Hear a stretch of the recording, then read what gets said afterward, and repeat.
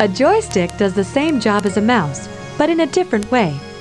Instead of using mechanical rollers as a mouse does, the joystick uses two electrical resistors that measure how much the joystick is moved.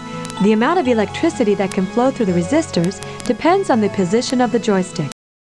Joystick's fire buttons work just like the mouse buttons, except they're usually more fun.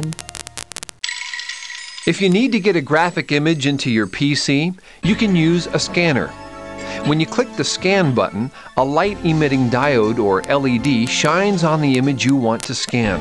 This light is then reflected back into the scanner off a mirror and through the scanner's lens.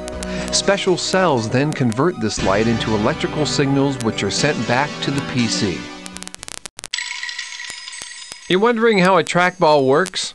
Turn your mouse upside down. You see, a trackball is simply an upside-down version of a mouse. The principle is the same, but instead of rolling the ball against a desktop, you manipulate it directly with your hand.